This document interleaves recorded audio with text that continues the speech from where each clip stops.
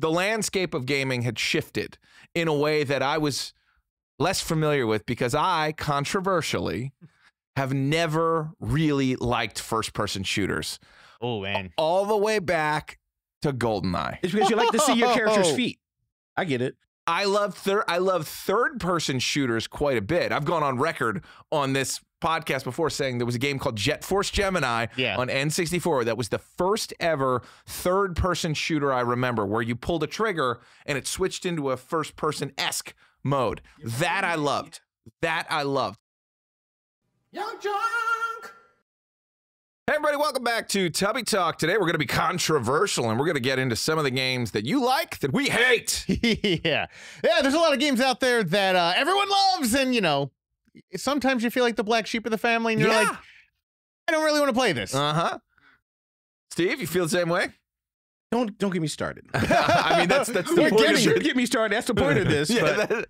That's the show. Why don't you start? Because I'll talk all day. I'll rant about this all day. I'll start with kind of a story because mine's a little bit less a specific game and more a generation that destroyed me. I was a hardcore gamer through GameCube and into Wii, I would say. I even had a Wii U for a hot minute, but at one point I put it up on the shelf and I was done.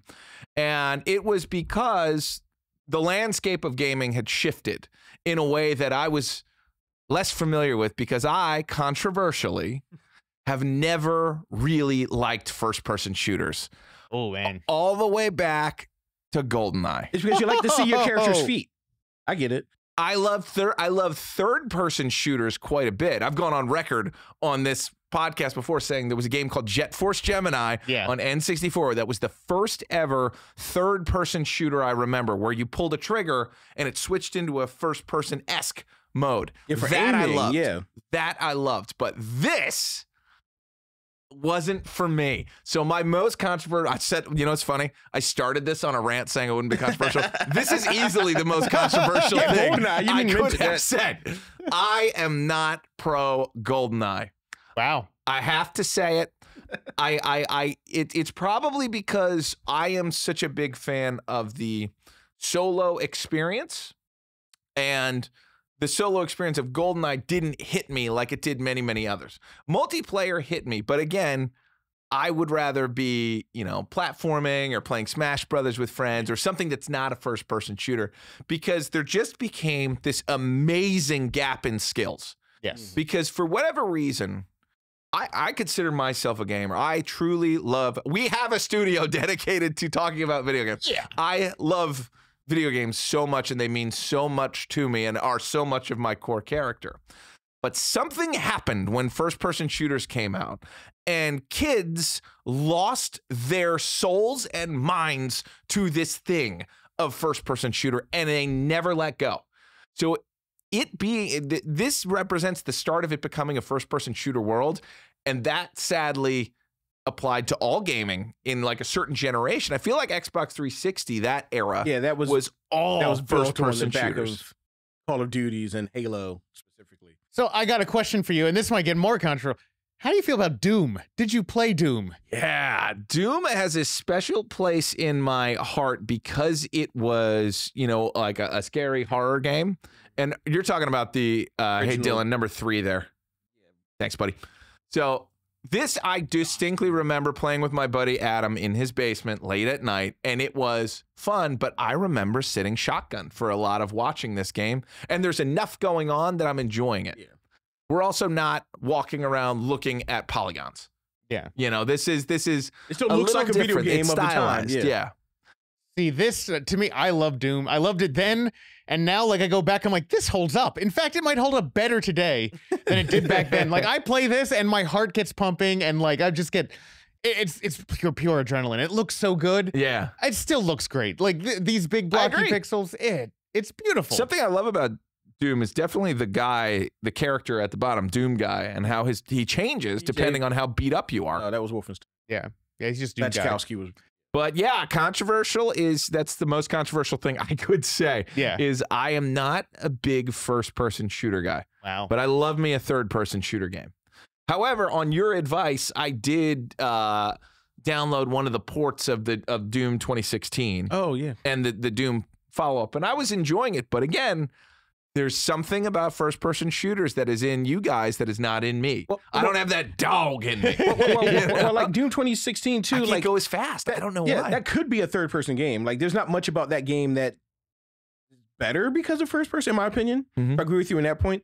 I don't know. It seems like Chris has something to say about that. I think it's got to be first-person. It invented the genre. It's but if you played a game like that with the same type of movement and fast-paced action, I've played games like that in third person, and they seem fine to me. There's a lot of weapons in that game that involve like precision aiming really quickly, and like maybe you can do a railgun in third person. It wouldn't be the same. What reticules are for. Use those in first person shooters That's as the well. word I'm looking for. I love a reticule. Over the shoulder game. Yeah, you're not free aiming in most of these. Doom, you were original because I don't think they have reticule technology yet. Well, and I'll tell you, I got to bring up one of yours. Resident Evil is great for me because that Resident Evil 4, when that came out, the original kids you can only on the move GameCube, but so fast. But that brought out the reticule.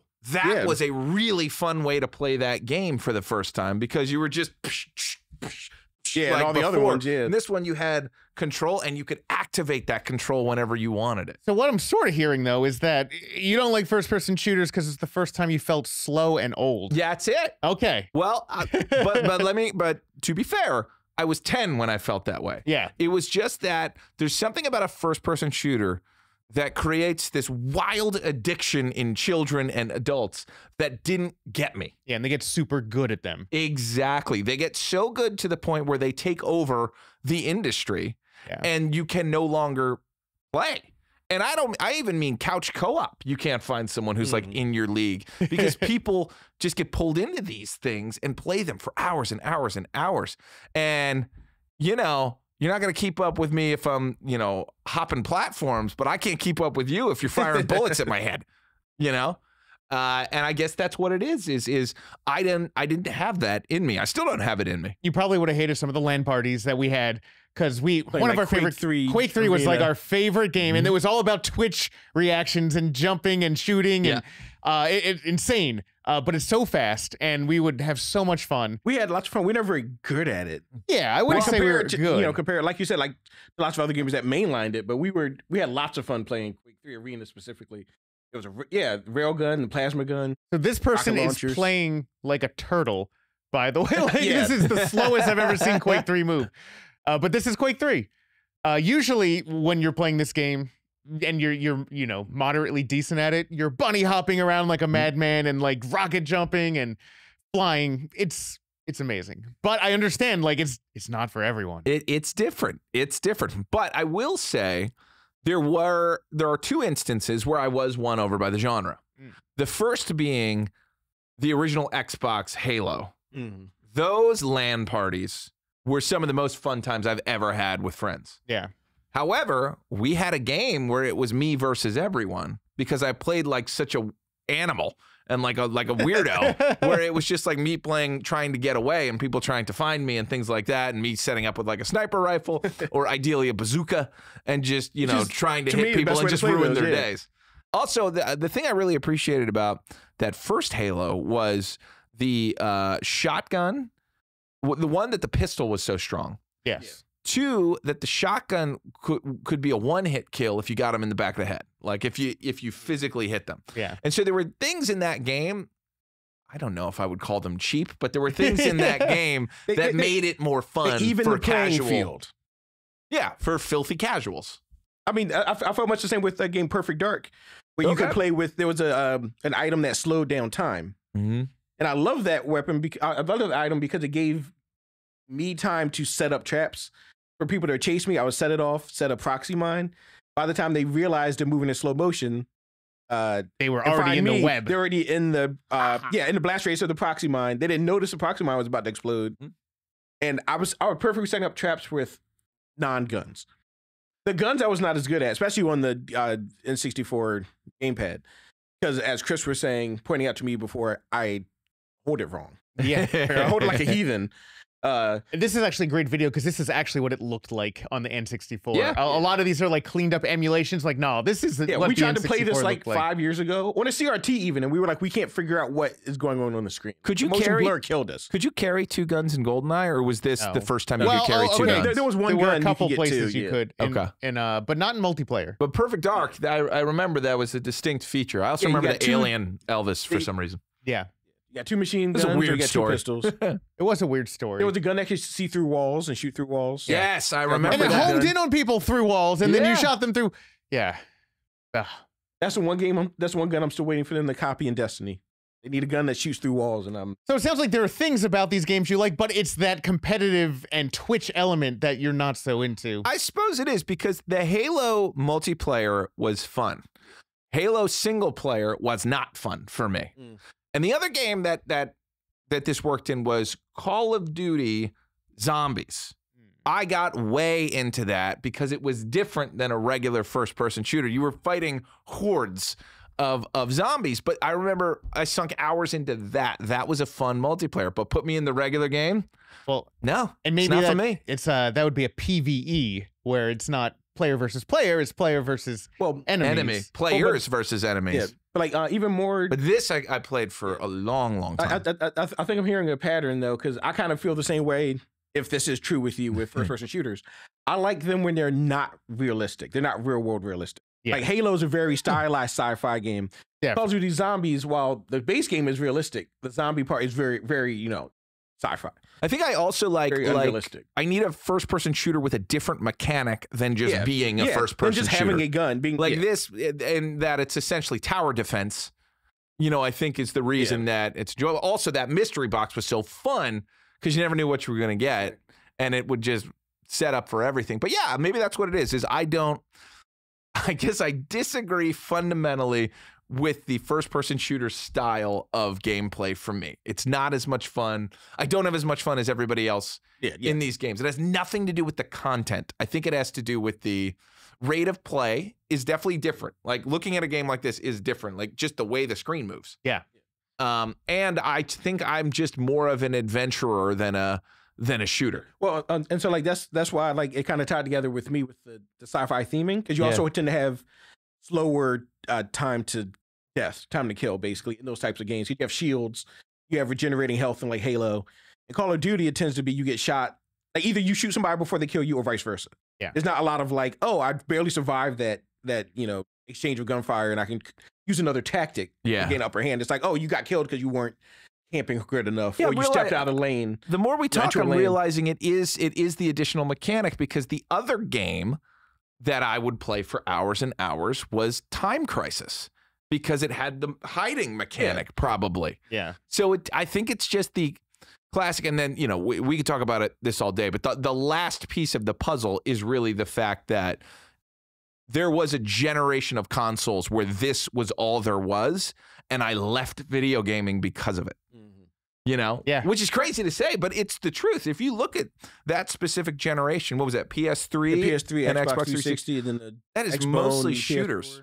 But Time Crisis was awesome because there were different mechanics. There's a time going down. Also, you're in an arcade, and it's super fun with your you're buddies. in an arcade, you're shooting a light gun. I mean, I feel like a light gun game's really different than a first-person shooter game. Yeah, why do I love Duck Hunt but hate GoldenEye? Oh, it's fun. It's a shooting gallery. It's fun. But enough about me. What about you guys? Well, I'll dive in. Yeah, So I'm going to rant at the end. Well, this one, I see. You're saving up for the end. I see. Just charging up. Everyone, this is a formative game in the modern era. People love Dark Souls. Okay. Right? Dark Souls is like, and it seems like it should be up my alley. People are like, well, this is a really hard game that you smash your head against, but once you beat some challenge, you feel supreme satisfaction. And I get that in a lot of games, but not Dark Souls. For some reason, like Dark Souls, I've tried. You can look at my Steam log. I've put like 100 hours into Dark Souls 1. Haven't made it very far. And people I really respect love this game. And they tell me I will love this game, and it's not clicked. I know exactly how you feel. Yeah. I still don't know how you got that far and improved enough to get to where you are, and you're still like, I don't know, like I watched him play for about an hour. Yeah. And he was in Orlando. I remember that in Dark Souls 1. Still in Orlando. Yeah, this area where you walk, it's like a big cathedral, and you walk outside and archers are shooting full-size pikes at you with bows. Yes. So they kill you like one hit. But once you get the gist of avoiding them, you didn't have to avoid other, and it's a whole thing. But Chris was able to handle those enemies, but I could tell he was not enjoying it. And I could not figure out why I did not like what didn't click. Are you saying that Dark Souls poses no challenge to you? No, it does. I'm bad at it. And like I don't like when I get through things, I feel like, well, I got lucky that time. Like I feel like yeah, so like I feel like your skill is not increasing. You just feel you're getting lucky. Yeah. Well, but that's the thing. Like I feel like it is increasing. He's expecting it to feel like, oh, I mastered this now. Yeah. But you don't feel mastery of Dark Souls. You It's feel, not a thing. ooh, I barely made it through. Now time to barely make it through the next thing until you get to the end. I'm actually a little surprised too, because isn't Dark Souls, doesn't it just start like there's not story? Yeah, the story of Dark Souls 1 is like, hey, the world's crappy. Go light the fire to save the world. Which is your style of like less story, more game. Yeah, just jump right. It's basic, and there is lore like if you want to look for it, but it's not like it hitting you in the face. It's all very emergent. Yes, and none of it like there are people around that are just like, this world sucks. I have a lot of armor on because this world sucks. And it's like you're dead and you're in the underworld. And go figure it out. You're not even in the underworld. You're in the normal world. It's the normal world? Dead. The normal world sucks. Yeah, okay. But yeah, so that's right. You're like an undead or something. Yeah. Like the main game mechanic is you can be human when you like gain a humanity, and then when you die, you lose your humanity and become basically a zombie until you get your humanity back. You know what I realized might be a big part of it, and this is very superficial, extremely, but I think it's huge. There's not music in this game. Oh, the whole game is ambient, and there's not like a soundtrack. I don't think I ever noticed that. Yeah, and so like. That's a huge part of games for me. Every game that I play, like if it doesn't have an awesome soundtrack, like it's not that good. Even games I love, like if I played Super Meat Boy, a game I love, you turned off the volume, I probably wouldn't have nearly as much fun. Now I really just want to see Dark Souls with like the Link to the Past soundtrack underneath it. So Elden Ring has lots of music, lots of ambient music, and each zone has its own like kind of musical motif. I'd never noticed Dark Souls did not have that. Yeah. Go back and play it, and there's no music. Are you sure you didn't leave the music? Well, you can't have no music without no soul. Yeah, no, you got to check it. There's like explain a lot. Ambient noises and like, but sometimes you have to. Yeah, that makes a lot of sense. That is interesting. I've actually almost stopped listening to music in the games because I've found like I'd rather like listen to a podcast or an audiobook while I'm playing a game. Maybe that's why I'm so addicted to Tears of the Kingdom, because I've heard all the noises except for the end. But I've heard all the noises so that I can do two things. Yeah. That was one of the things that let me down about Tears of the Kingdom, actually. All of the sounds and the motifs are the same as Breath of the Wild. Like, you could have made new sounds, guys. You could have. You could have used new tones, it would make it feel like more of a sequel than, or just kind of reusing the engine. No. Build things with your new powers. Have fun. I love them. I love them both. You can build a music box if you want. I'm pretty sure somebody's done that. But yeah, this I heard someone say beta of the Wild because like Tears of the Kingdom is the finished form of the game they were trying to build.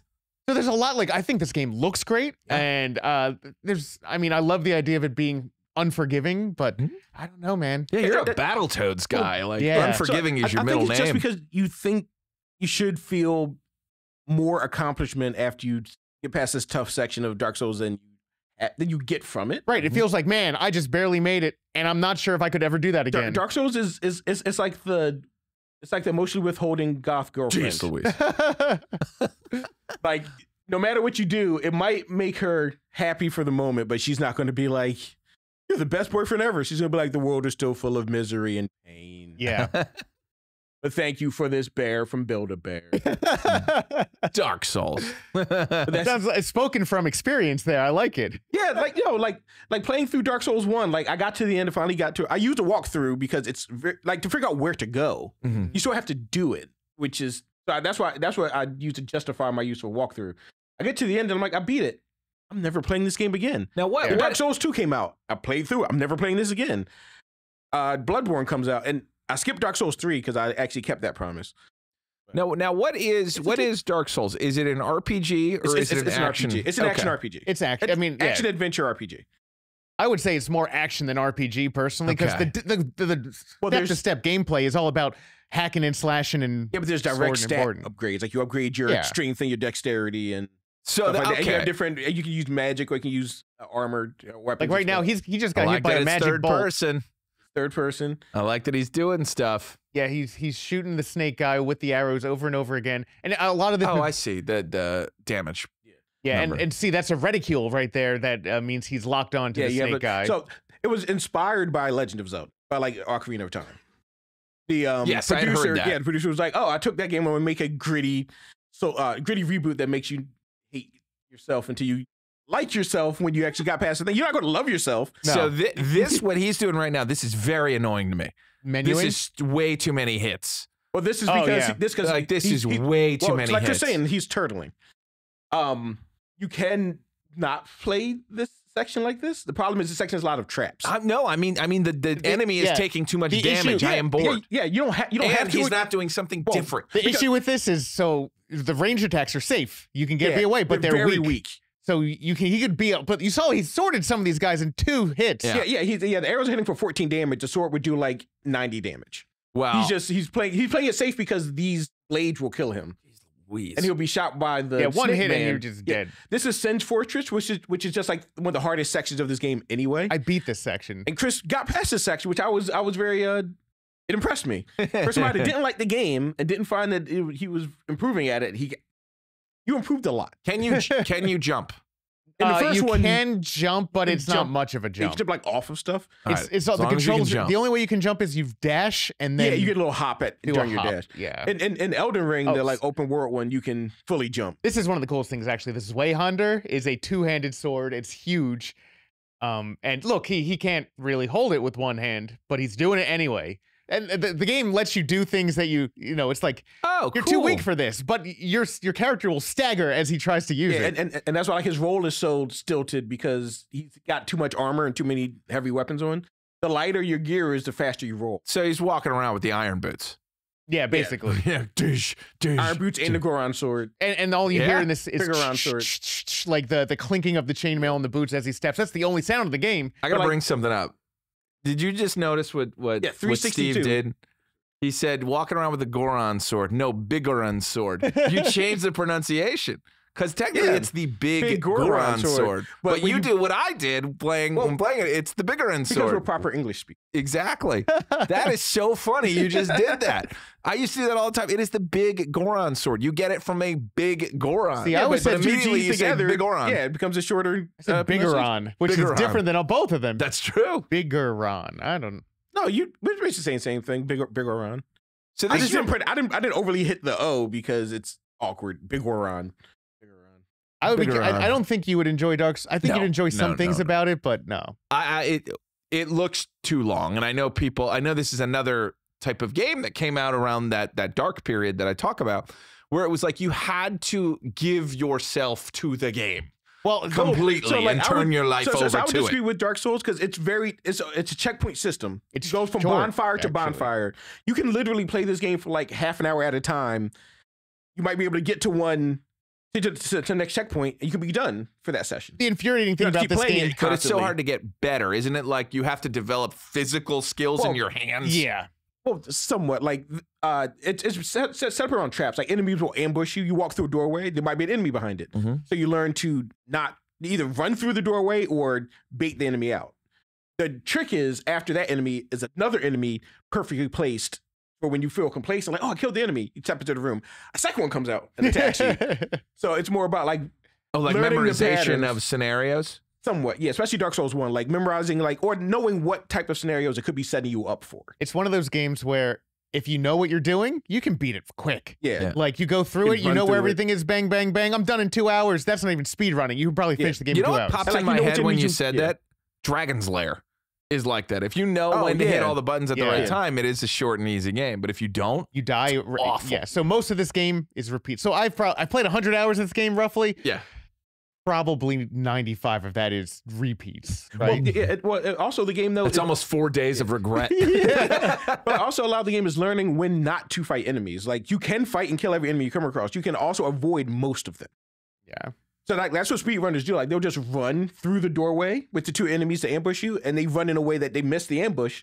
They won't catch up to you by the time you get out of the room, and they will eventually stop chasing you. So you're into this one. I want to know what are you not into, Steve? Well, as we talked about before, I'll do the short one first. Survival games. Oh, like I never got into Resident Evil because of the limited ammo. And survival horror, I like the idea of survival horror. I like the storyline of survival. I like Resident Evil games. I hate the fact that if I run out of bullets because either I mess up or an enemy just tankier than I thought it was going to be, I have to do the whole section over again.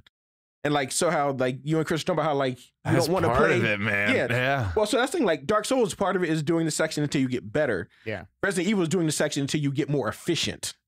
And I'm like, being more efficient is too much of a pigeonhole for me to enjoy. See, for me, these games, like tend to be a hoarder in these games, right? Yeah. I hold on to everything and only use it when I need to. So in these games, it forces me not to. And it's actually cathartic because it'll be like, I'm actually using the shotgun shells and I lived or I died, but either way, I used it. Yeah, but then you're out of shotgun shells. Like in Dark Souls, I can still, if I have to, I can punch an enemy to death if I'm good enough to dodge their attacks and not die while I'm trying to punch them to death. In Resident Evil, you're dead if you run out of shotgun shells.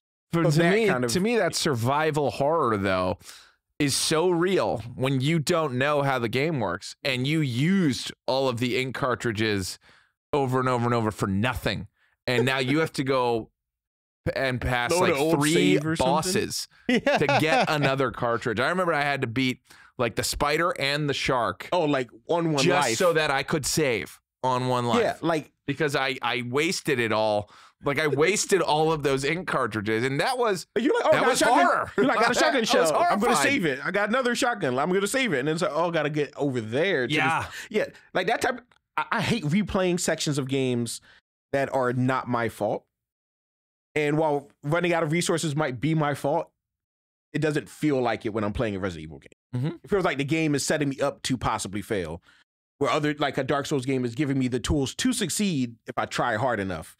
So I can try to be efficient and find the easy way through, or if I have to, I can beat my head against it until I win. Or run away until I win. Whereas this is, no matter how hard you try, I'm going to have to restart if either I mess up or the game is hard at that moment and I'm not good enough to get past it. I don't feel like I have the chance to improve my skills in the Resident Evil game. This is also from a time when like you couldn't go back and get the master weapon. If you missed it, it's over. Next playthrough, you pick up the chest. Like that's also brutal. That's why I fell off of Final Fantasy games. Me too. Just reading about, if you missed this chest 10 hours in, you got to play another 20 hours to beat it, and then start New Game Plus. And I'm like, then I don't want to play it because I want that weapon that was in that chest. And I don't want to use a walkthrough. Or you just go, I'm okay with having the weapon I got, and you keep going. That's hard. I spoken like a true parent. Yeah, exactly. Not an RPG. In an RPG, I'm like, I need to be as powered up as possible. Yeah, I need the ultimate weapon. Yes. Unless I have to play the game over again or grind for 5 hours on one enemy, then I don't want to. I don't even remember that. Maybe you didn't get into that ever. Oh yeah, weed killer. Well, now I gotta play it again. No. But yeah. I do. You're right. Weed killer. And then football games, I kind of have started bouncing off of after EA bought the NFL license exclusivity. Yeah. For $5 billion. It was like 5 years or 10 years from too, but then they keep continuing it. So NFL 2K2, I think, was the last game I played by 2K Sports. It was the best football game ever made. And then I tried to play the Madden that came out the next year, and it was garbage. Yeah, Dreamcast one specifically. You can play behind the back camera angle. You can play from the side camera angle, a la Tecmo Bowl. That's cool. It was very interactive. It had very good graphics, especially for the time. This is like 2000. Yeah, I mean, Dreamcast was wild. I think Dreamcast holds up still. Like you watch this, you're like, oh yeah, it's pretty modern looking game. I just got a text from a friend saying he just found a Dreamcast and was nice. Fired up Power Stone, and the little cartridge that goes in the Dream still worked. Yeah. The batteries last a long time, yeah. And you can replace the batteries. The memory, 23 years. He said like the internal CMOS battery will die or something. So the battery will die. You got to replace it. But you'll lose your save if it died. No, the save is okay. It does. It is. Yeah. Oh, I thought you said there was a problem with yours. I had a problem with my GameCube. Oh, GameCube. The memory cards for the VMUs are so far still good. Yeah. So Dreamcast, he's playing Power Star. He got games as well. He already had games, I guess. Yeah. He just discovered it one day, and like he spent the whole night just pulling a classic like sleepover with like another 38-year-old friend of his. It's a great party system, and that's how we played it mostly. I mean, it came with the 4 ports on the front, and we used all 4 we're like, ports. we got to use all 4 ports. You got to get all the controllers. I had like a red one, a blue one, and the normal one, and a black one. I had 4. It's just wild to see Peyton Manning as the quarterback. Yeah, well, that's how old this game is, first of all. But it was just like, it was nice, simple, solid football play. And then Madden came out, and with the exclusivity, they started adding more bells and whistles and microtransactions, and you had to update the roster, but you only got roster updates for the rest of that calendar release year. And when the next Madden came out, you had to buy the new one to continue playing. I also wasn't all about play this like, to this day. I wasn't all about like part of the game is being the manager of the team. Yeah. Like, I just want to play the football. Sign up for that. I want to take the football, throw it. I want to stop people from catching the football. I want to do the fun stuff. Well, that means you're a blitz man like myself. That, NFL to Blitz me, was the peak NFL of football Blitz is games. great fun. That's my favorite arcade game for a long while. Absolutely. And I remember there was NFL Blitz the League, and you could take steroids in it if you wanted to. That one I felt like went a little too far. Yeah, Blitz the League. Oh, God, like, Blitz was so good. Yeah, there it is. Well, this is the Riga, but even like the fact that you could see up the cheerleaders' skirts is definitely... This is a generation later. Yeah, this was the next Blitz. Yeah, this was one on like consoles, I think. But look how was simple. in the arcade.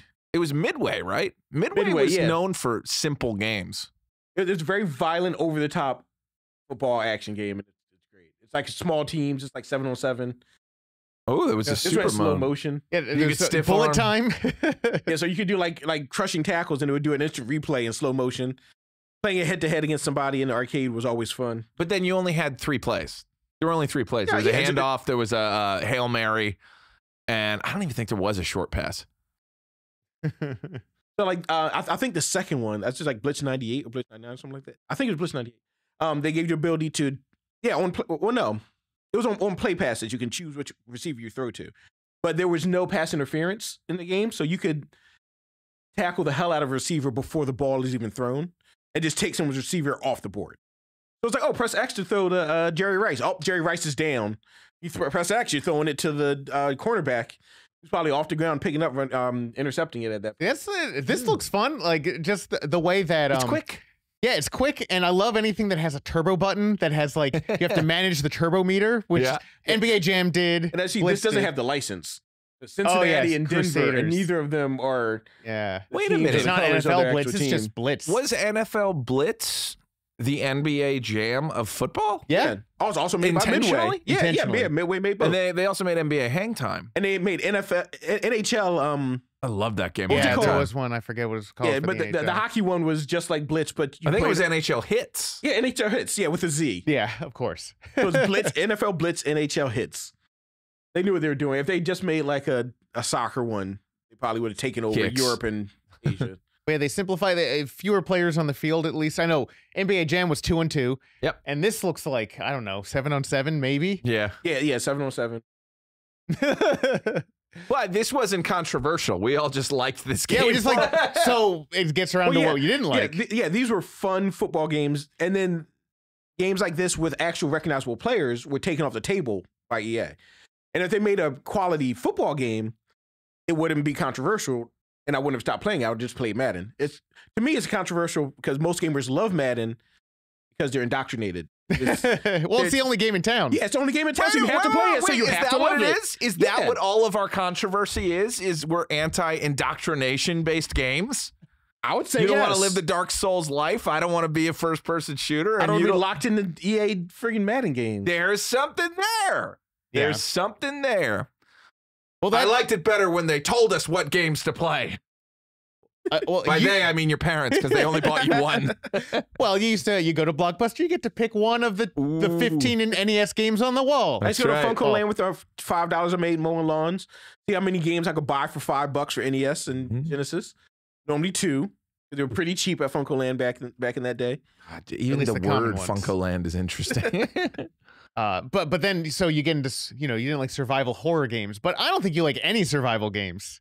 No, I was trying to say this towards the end because it's going to be. So what do we define a survival game as? Survival game it's anything from Minecraft where you have to harvest materials in order to build things, but the things you build, the things you build are necessary to survive, and therefore necessary to play the game. These are often games that have a hunger meter. Things like hunger that. meter. You get too cold and lose health and die when it's cold. Now, Breath of the Wild had that, but you had armor you can put on.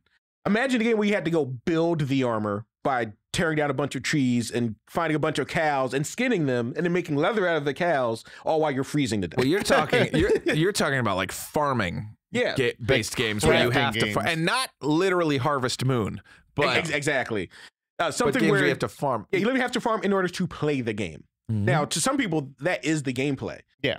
I was playing the recent game Power World, which is controversial for different reasons. But it's a survival game with small creatures called pals, which are almost literally Pokemon. Okay. That's a whole different thing. Oh, geez. Yeah, that is. That's exactly what the hell? And they're not Pokemon, Steve. They're pals. Obviously, and Dylan's definitely going to make it short because Pal World is like the big thing in the ether right now. I didn't know it was like that. Yeah, and oh my God, that is literally Pokemon. You notice the title and the boss health is Breath of the Wild. Yeah. Same subtitle and the name and the energy. Even has the same sound when it spawns, like in animation. So yeah, anyway, playing the game, my friend let me, who bought it, he let me play from the beginning. You start out with nothing. You have to build some kind of shelter. To get shelter, you need wood. To get wood, you have to punch trees. And you punch trees and then the little meter fills up on the side. It's like, you have one wood. You punch a tree a couple more times. Maybe you get two wood. It's random. Eventually, you punch enough wood and rocks to make a pickaxe. You can chop down, break rocks easier. You get rocks slightly faster than you did punching them. So it's almost pointless to me. I might as well just punch rocks for 5 hours and have 1,000,000 rocks and then do what I need to do. But the game doesn't allow you to do that because it wants you to catch pals. Wait, these aren't even attacking him. They're just running. Yeah, no. So they live wild. I did see the Pokemon Company did finally release an official statement saying we're going to be investigating this. Yeah, their statement was, please stop bothering us. We see it now. We hear you complaining about it. But they didn't mention anything by name. They were just like, this is under the phenomenon of which you talk. But yeah, so I'm not even upset about the Pokemon ripoffs. I'm upset that the game that apparently so many Pokemon fans wanted, where you got an open world game where you adventured and fought with your Pokemon, and also make them and also make them slaves in your sweatshops to make guns. That comes later. Is you have to build up to that with hours of farming. Yeah, and I was like, I don't want to do hours of farming. I want to play a game where I can interact with the world as is. Yeah, and crafting can be an extra bonus on top to make something more powerful or make something extra, not the core. Well, that's Zelda gameplay. Zelda nailed that in that you can do all of this stuff, but you don't have to. Zelda is Power World at level 50. Yes, you get to level 50 in Power World, and you can play Zelda because you don't have to build things to get to level 50 to be able to do whatever you want. Now, it's funny you say this, and I can't agree more. A game that is based on farming first does start to feel cheap, and honestly makes me start to think of not freemium games, but what's the pay to play like mobile games? Those what are those called? Free to play. I mean, energy-based mechanics. There's a model that's like really frowned upon, and it's just you got to keep buying stuff. Gotcha games. Oh, gotcha. Yeah, something like that. Where you end up spending like $3,000 just for upgrades and stuff. You check your credit card, and like your kid went nuts on this Farmville games and stuff, or something like that. Yeah, but having it in a AAA title, I really don't like. And there was an article that was written that basically said, I don't want to play games where I have to punch trees anymore. So I think people are catching on that.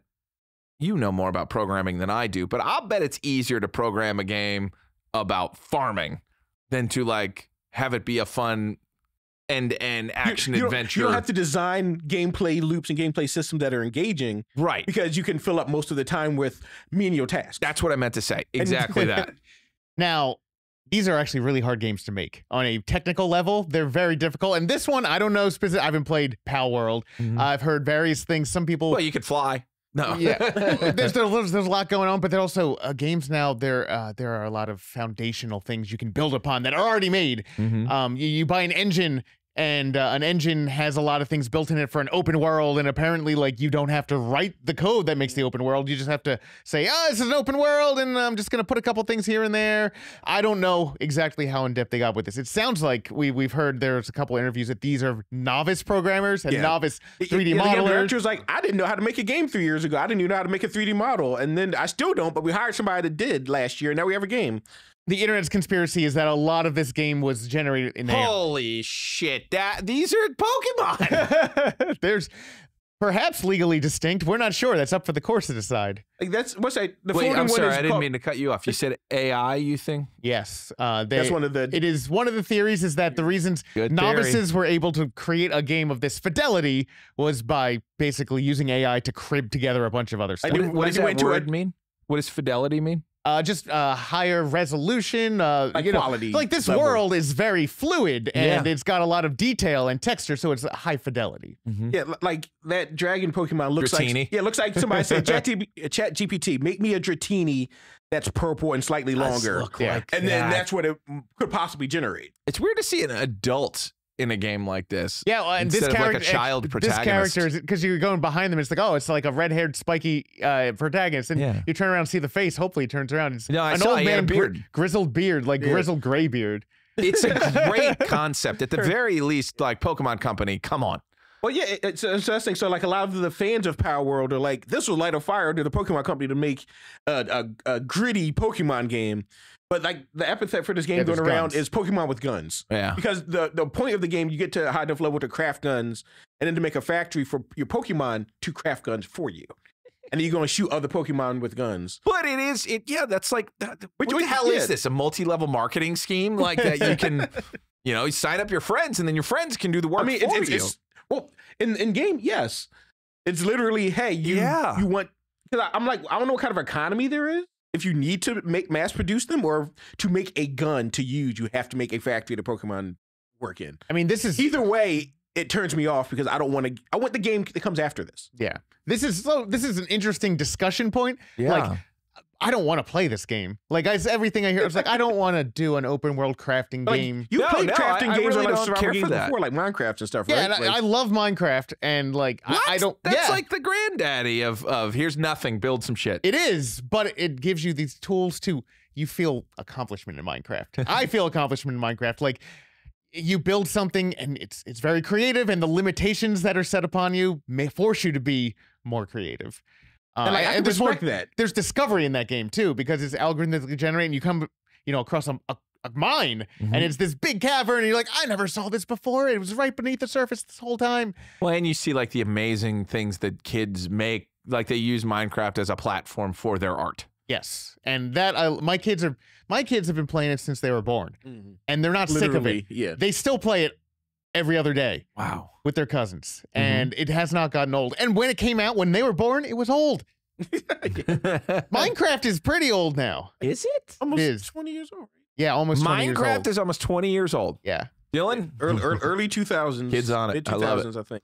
But and like difference between like a Minecraft and a Power World. 2011. So it's that's not 20 years old. Yeah, it's not quite that 13. old. It was this was not out in 2003. Wait. Is that when it was? No, that was when it was. Initial release date. 2009. Yeah, 2009. See, that's when we were playing it. Yeah, it was early. It was early access, basically, before that was a term. Yeah. Oh, look at that. People ask, did Minecraft come out in 2009 or 2011? Yeah, it's 2009. Depends what you mean. But yeah, it was available to play 2009. So it's 15 years. Yeah.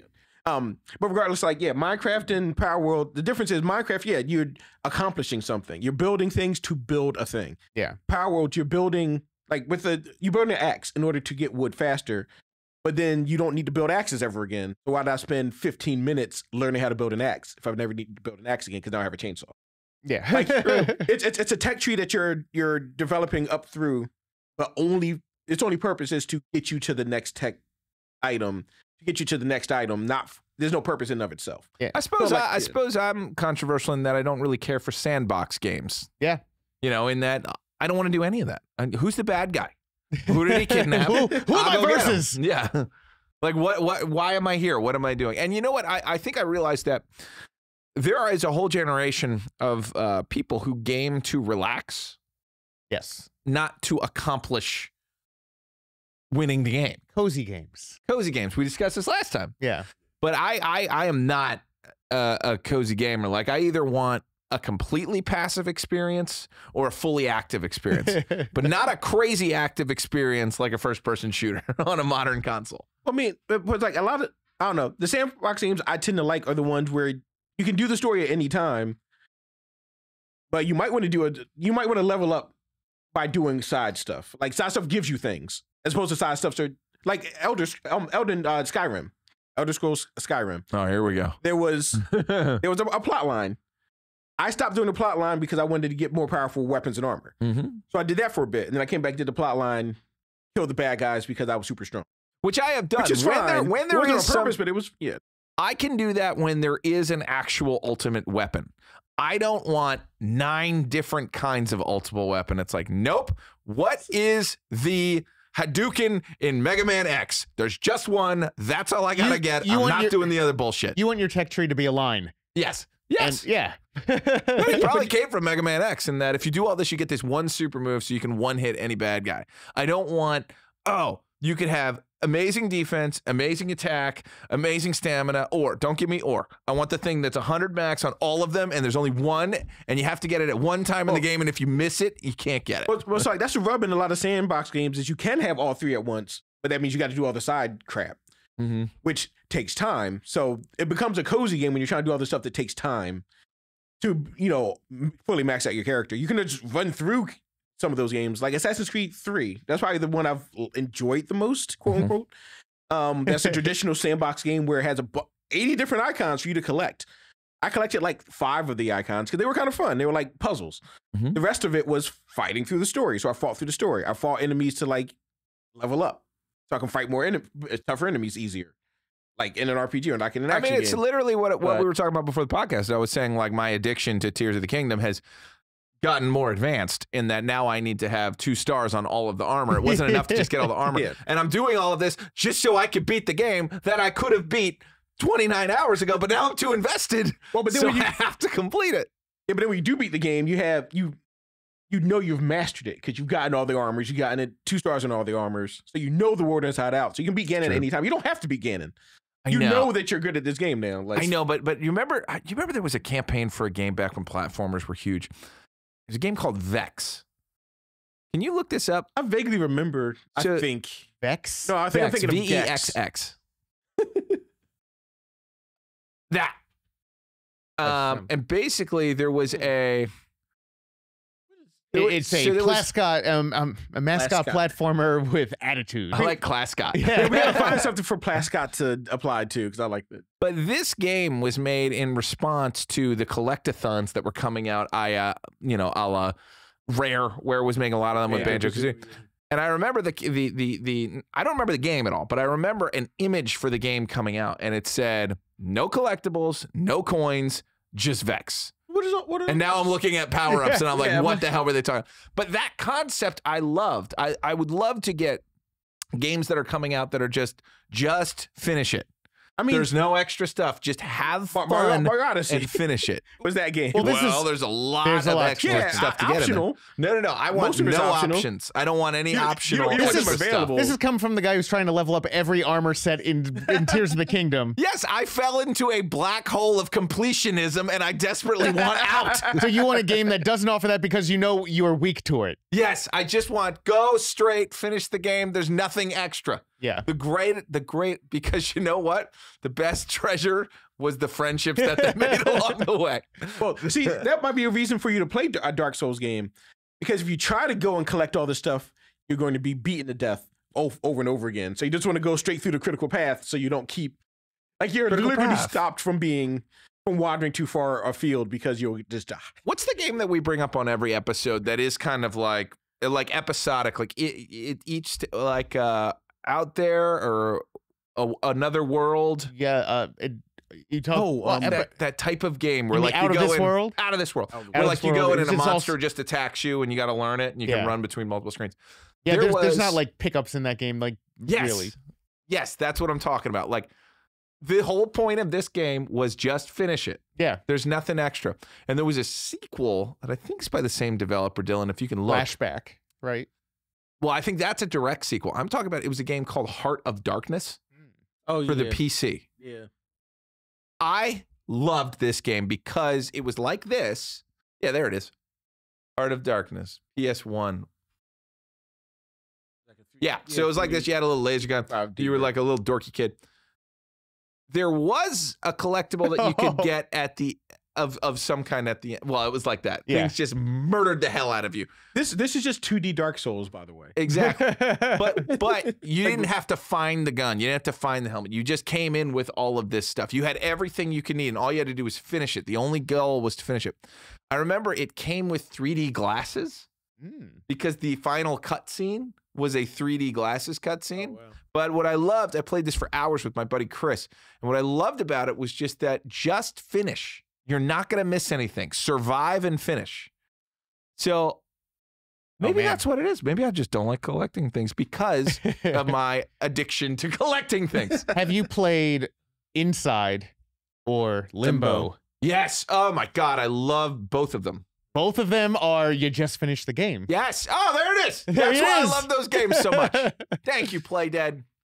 Yeah, This was the most recent one. yes, and And everyone, this has a great story at the end. Most recent yeah, one, it 7 years gets- ago. wacky and disturbing at the end. Oh, But, no. Yeah, you're I right. think this is about as far as I got was. You didn't finish it? Yeah, I got to like this much the like fungal. There's not much headset left thing. after this. Yeah, so it's a short game, and I think Wait, that's is one this of the- Never mind, Limbo or there's- Inside? That's inside. This is Inside. Yeah, I played Limbo all the way through. Okay. Inside, I got to this. Limbo's the one with the big old spider monsters Yeah. Yeah. that just And like, it's all black and it's all silhouettes. well, and it's just horrendous deaths. So, speaking about collectathons, how do you feel about like Metroidvania or search action games? That's a good question. Because those are all about collecting power-ups. In order to be able to continue the critical path, you need to collect things. Something about, yes, I feel like a Metroidvania. What's the one that's about the bug? They're making a sequel soon. Hollow Knight. Hollow Knight. Hollow Knight 2, I really enjoyed. But and the reason I really enjoyed it is I didn't collect everything. You know, I found out there were a couple of really interesting moves that I wanted. You know, like it's the Super Metroid where like she charges up and go, blitzes forward. There's one of those in Hollow Knight, and I knew I wanted that. So that pushed me forward, but I did not feel obligated to level up everything. So maybe the thing about a Metroidvania is there's so much in it that it's almost not possible to really get everything in the game while still enjoying it. I'll say. I think it would become a job at one point. Interesting. So sometimes you like collecting things. I guess so. It's almost like the collectible has to be worth it. I don't. Yeah. Oh, this is a perfect example. To get back to controversy, I think trophies is one of the dumbest things ever introduced, because that is you're just causing pain. All you're doing with trophies is causing pain, and you're not getting a real reward. There are games where you collect everything and get a real reward. See, and those I enjoyed. No, achievements in the Xbox 360 was my first exposure to that. And Yeah. for me, it was like, all right, you really like this game, you beat it. Here's another way to play it. Here's another goal. It's to have another in this reason game. to continue. Another playing reason. It. And it's like, all right, well, I beat the game, but I didn't do whatever. And it's I don't like the ones that are just like completionist, just like collect all the X in this level. Like that's fine. I really hate the ones that are like, beat the game 4 times. Yeah. It's like, Yeah. I'm not playing it that But many sometimes the creative ones would be like, hey, get through this level without jumping. times. And I'd be like, what? I never thought You about gave it me a like that. challenge? Yeah. Challenge accepted. Well, Let's that go. would speak to like a Meat Boy would be fun to do achievements, I think, for you. Oh yeah, Well, yeah. Meat Boy, And Not for normal I people. got all the but- achievements in Meat Boy, and I loved it Wow. Yeah. How? by playing a Your lot. thumbs bleed? Perseverance. Yeah. Yeah, there's only like 3 or 4 games I think I've ever purposely 100%ed that weren't just like the game gives you 100%. Yeah. Like what was it? I don't know. It wasn't called Pac-Mania, but it was like the Pac-Man that had like Pac-Land? no, it was like the one that was like psychedelic almost. You have like a Pac-Man trailer. Time? DX. Yeah, Pac-Man DX. Like I What is 100%ed that one. Pac-Man DX. It's yeah, great. It's a fun Pac-Man game. It's multiplayer too, but you get a chain of Pac-Man. Championship edition? Yeah. So this is Yeah. it. It's so fun. Whoa. It's like a massive score chase game. So it's still a score chase game like Pac-Man was, but it is like You know, on steroids. It's super fun. But you know what else? And this is an interesting concept. There's points. Yes. Yeah. Points can be addicting and fun to get like high scores and stuff like that. Absolutely. Just getting like, oh, if you do all this, your Pac-Man will be blue. Yeah. It's not worth it. No. I agree. Yeah. So, but points arguably give you less. You're just making a number go up. You're right. Get new skin. You're just getting more points. Yeah, but you get to put ASS on the arcade screen. I want to go back and play this game now. It's got to be on Switch. It's super good. Yeah, whenever you get close to a ghost, it slows down because you bullet time, so you have a chance to save yourself. And then at the end, you get the power pellet, and then you can eat 1,000 ghosts. It's a chain of ghosts. Oh, how satisfying does that look? Very. It feels very. This would be fun in like a a Dave and Buster's type environment too. Yeah, and this is one I don't think they ever actually made an arcade version, which is a what? Because if and when we make our arcade, I've seen a Pac-Man game in the arcade. I like our big with the art tease. style. Yeah. It wasn't the same game, but it had this art style. Yeah, I saw one that had like a laser tag. I mean, shit. I remember Pac-Mania when you could jump. yes, You could jump over ghosts. it was a 3D. No, it was a 3D isometric where you could jump. I hate. Yeah, And there's something else controversial, maybe for 15 years ago. I hate isometric games. 20 years ago. Was it Sonic 3D Blast that put you on this? Can I see Sonic 3D Blast? That was please? the first and last isometric game that I liked. That you liked. I only liked it It was so stupid hard. I only liked it because it was a Sonic game. If it was not a Sonic game, I would have hated it worse than I hate Indian in the Cupboard, which is the movie I hate this most in this world. Why? I bought it at There you Funko go. Land. It was a full price. I paid $60 for it new, Lickies. and I'm like, what is this crap? You don't even get to run fast, but it had some puzzle elements. So I'm like, okay, the puzzle elements will help me out because I can at least, you know, it reminded me of Marble Madness. I guess that's isometric too. Yeah, it is. Now, okay, that's my first and favorite and only isometric game I like. And that This game was a hard disappointment. to crap. This was very disappointing, especially after Sonic and Knuckles. What the hell? See, Mario RPG This was is bad. my favorite Mario game. RPG is isometric. definitely had And I have not played the remake because I'm stuck in this completionism that is Tears of the fucking Kingdom. Just be Ganon for the love of You can God. always come back to Tears of the Kingdom too. You don't have to play it all That's what I through. said on Breath of the Wild, and I never went back. Oh, okay. You don't need to get the stars. You already got the armor. I think I got all the stars last night. Yeah. You This, are, man. There might be 2 more. this game was like, yeah, I get to play Sonic, but I have to play it in isometric point of view, and I understand it fine. It wasn't like I had trouble, you know, grokking what was on screen. The problem comes from the fact it's not fun. Yeah. Like, there's no reason this couldn't have been a side scroller with classic Sonic levels. Besides, they wanted to try to show off their. Well, I mean, the sad They're part not of 3D. this. They're not 3D. The sad part of this Right. is like there was supposed to be a 3D Sonic game that came out on the Saturn. They couldn't pull it off, so this came Yeah, out and then they made this cross-platform instead, because yeah. this came out on Genesis too.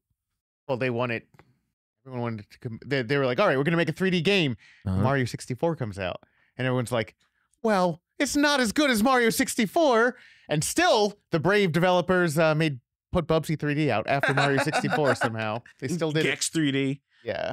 Well, I think Croc actually beat Mario 64 to the punch, though. I think it might have. I think but- Croc was out quality. first, but Not in no, not at all. It was a tank control game. They hadn't even figured out controls. Yeah. Now, the animation in this game is cool, Yeah, like this actually, like This from is fun to watch. a 2D perspective, like it looks pretty good, but like it's but it's not fun.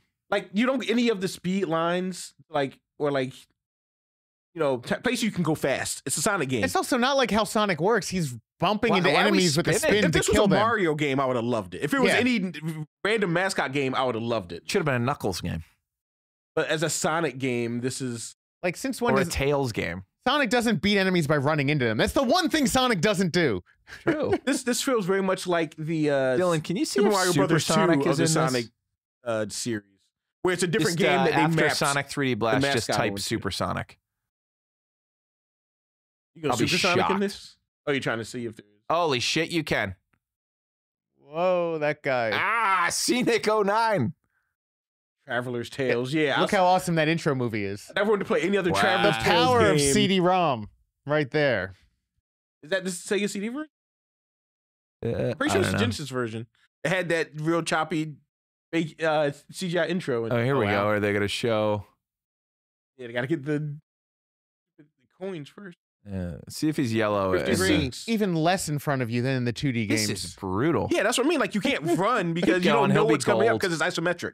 Yeah. You definitely can't run down. Oh, wow. They did do it. Maybe. Oh, it looks like it's a temporary power. We'll watch it from here. Well, it's always temporary. You get 50 rings or so. And now his he rings just are going down. And now it makes sense. If the whole thing was supersonic, he could touch people. That's invincible. Well, he's faster, too.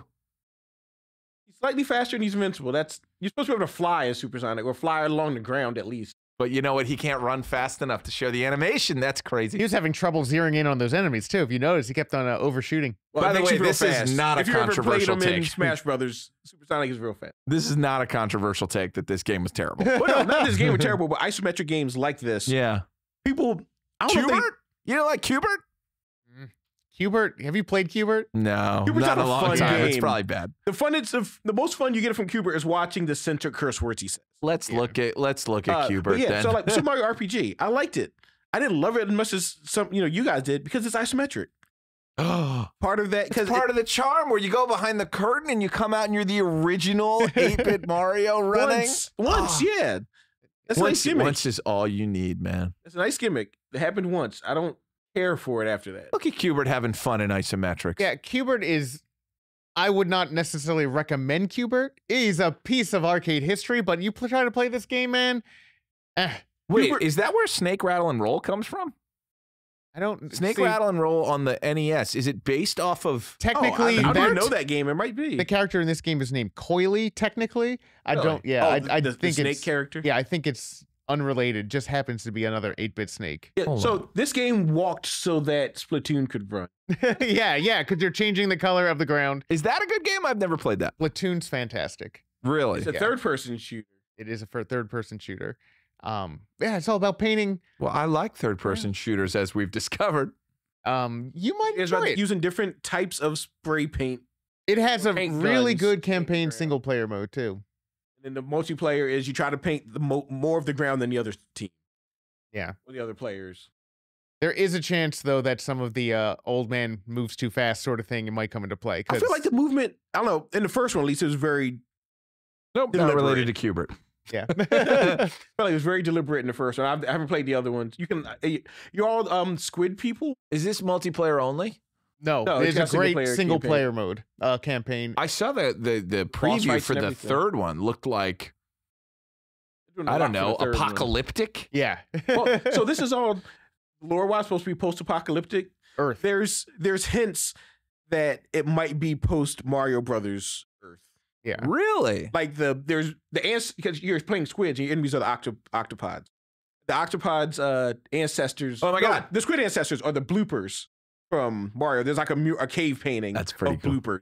Oh, like bloopers turning into like the white bloopers. And I was like, is this supposed to be the same world? So this is the main competitive mode, and right now, the player is the orange team. They want to paint as much of the stage orange as possible, and when the time runs out, whoever has the most of their color wins. Oh, I like it. So yeah, there's 25 seconds left, and you die. The blue ink kills you. But you can either play this game aggressively killing people or play this game sneaky, just painting everything where they're not. Oh, interesting. And you can have like a nice mixed team where you have two people that are just focusing on painting the ground, and more aggressive players taking out. Like there's a paint sniper. Yeah. Gun. You just snipe people with. See who wins. They look like they got pretty good coverage. I think orange is going to win, but I'm curious to see the map. Oh, I think so. At the end, it shows you the map. Oh no, blue won. Yeah. Who the hell is this cat? I forget his name, but he's like. I love him. Yeah, he's got a little suit. he's the judge. Well, as far as controversy, I think we are more controversial than I ever would have thought between the three of us and our thoughts on giant games. Well, giant games. There's one big giant game that me and Chris have a very controversial take on. I don't know how you feel about this game. I've never played this game. We talked about it in advance, but Uncharted. Uncharted by Naughty Dog Studios. Which is one of the most heralded, awarded games in the last couple of generations. It's a trumped up movie. It's a trumped up Dragon's Lair. Yeah, that's a great way to put it.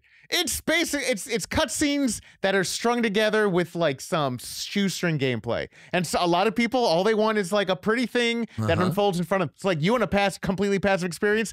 Play Uncharted. Uncharted 2 has an opening sequence where you're on like a train in like the Himalayas or the Alps. I forget, some snowy mountains. Yeah. And it like falls off the track falls apart and the train's if you saw this, the latest Mission Impossible, Yes. the train scene was literally the scene from Uncharted. Oh, So really? they stole that from that. Except it was more boring because you're outside the train, not inside.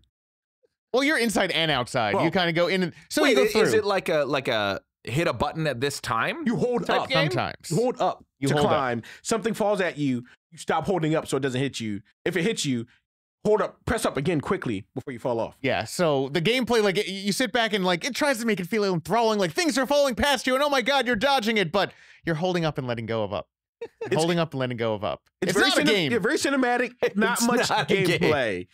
You get to the actual shootout, like levels you have to shoot enemies. He has lots of moves. He can tumble roll, he can dive, he can slide. The targeting is trash. The enemy's targeting is trash. They're very easy to hit. Yeah. Isn't he also like a mass murderer? Oh, yeah, you just shoot he hundreds of kills dudes. hundreds of dudes that are just, as in it's very bad. See, I It's thought very it was like a cinematic, but it's not fun. Where is this stack in? Is Tomb Raider?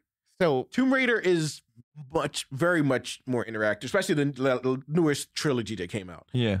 It's like a very well made, well appointed action adventure. Tomb game. Raider is a video game. Yeah. And this It's a video is game that's video game. This is a movie with quick time prompts. Yeah. Like, you have control of Lara. I And might like this because I like QuickTime Prompts games. yeah, you might enjoy. I think you might like this game because Like I said, that's why it's controversial. Lots of people love it. It's a very, especially like if you want to play a movie, this is Is it what you do. easy? it's pretty easy. Yeah.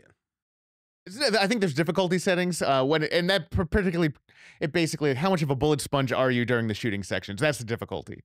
Hard stop for Dylan. Is she wearing a hot dog backpack? I think it's a parachute. If I had to It guess, looks like It looks like a hot dog. It looks like a hot dog. yeah. There's one of Dylan's dogs. This is a new thing we're doing across all podcasts. Dylan's a big hot dog guy. So The plane looks anytime like a hot the plane dog. looks like a hot dog, like a reverse hot dog. Everything's a But hot that's dog. hot dog. So I'm so glad on this episode of Tubby Talk that we got a Dylan dog. That is awesome. You have like a nice stinger.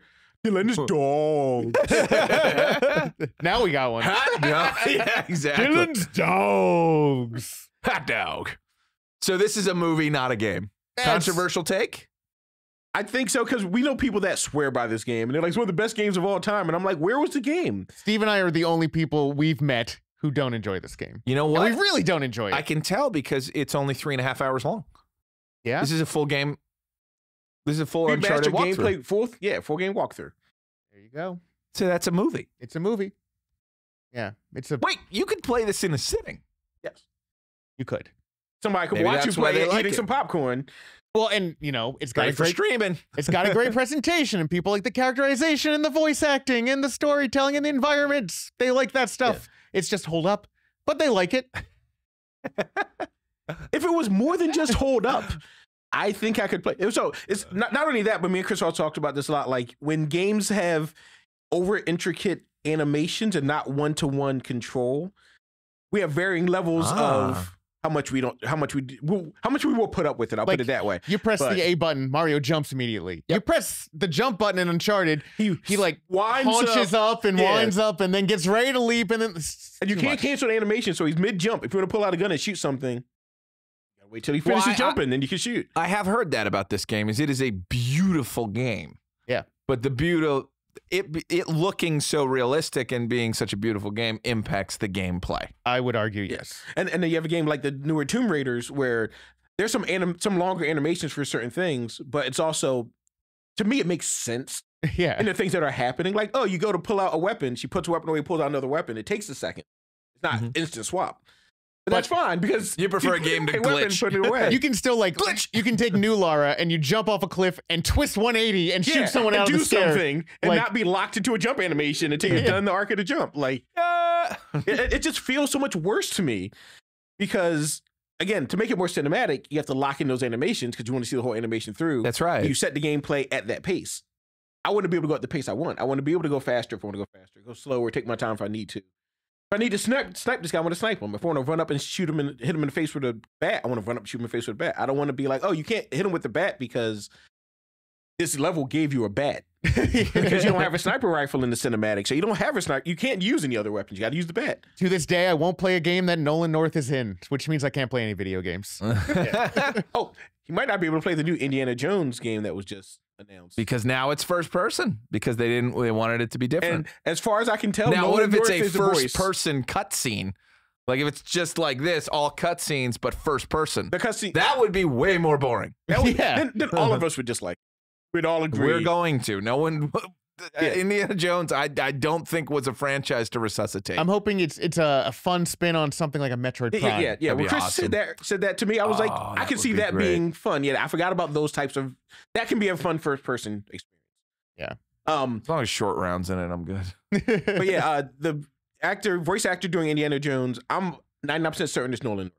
I've heard him in every video game, so I know the tenor of his voice now. He's the number one voiceover guy in video games, thanks to this game. Yes, thanks to this game. Yeah, like I hear him doing his Harrison Ford impression. So Chris might not play it because of that. You might not play it because of first person. I might not.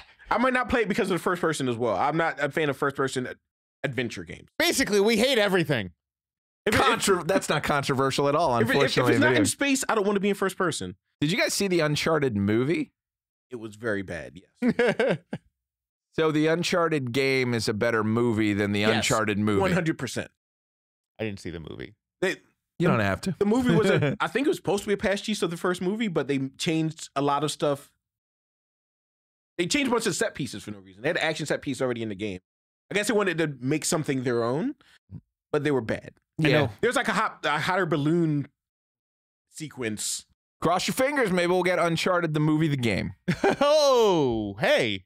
I might play that, especially if it's trash. Yes. It'll probably be more like a game.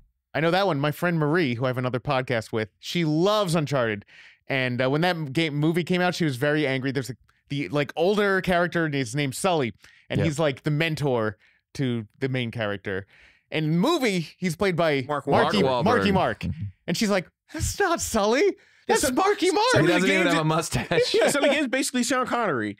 Mm-hmm. And it's like, oh, just cool older dude that teaches you the ropes. And then you got, hey guys, it's me. I'm Sully. Yeah.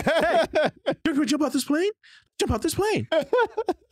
Well, folks, what are your controversial opinions on games? We want to hear the games that you didn't like, and but more importantly, we want to hear the games that you did like. And we hope you enjoy games, and there's a lot more games coming because this is Tubby Talk, and these guys have got a couple of tricks up their sleeves. Yeah, it's going to be a good year. 2024. Hype. See you later. Hot dogs. I'm Mark Wahlberg. YUNKJunk!